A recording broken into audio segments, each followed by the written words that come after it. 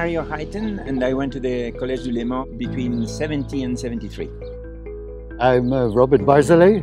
I came to Collège du Léman in 1965 and I stayed until 1967. My name is Maha Kazan. I came to CDL in 75 and I graduated in 82. Voilà.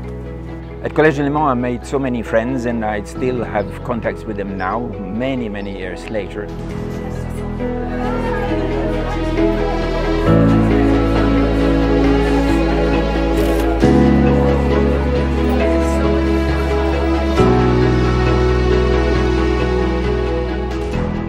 I have the most beautiful memories because I developed a lot of friends from all the countries. I like it so much that I even introduced my daughters to be CDLers.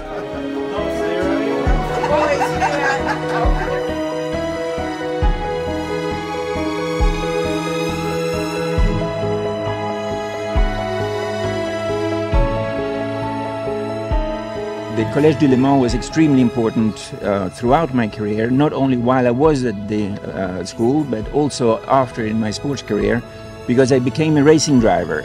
So I was actually wearing Collège du Léman on my chest for 10 years. People in Collège du Léman were like a second family.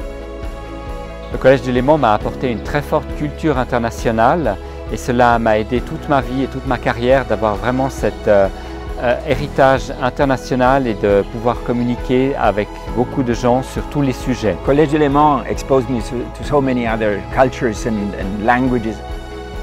There's a big thank you from all of us to Francis and Hingay for founding the school and making it all possible for us to have enjoyed it.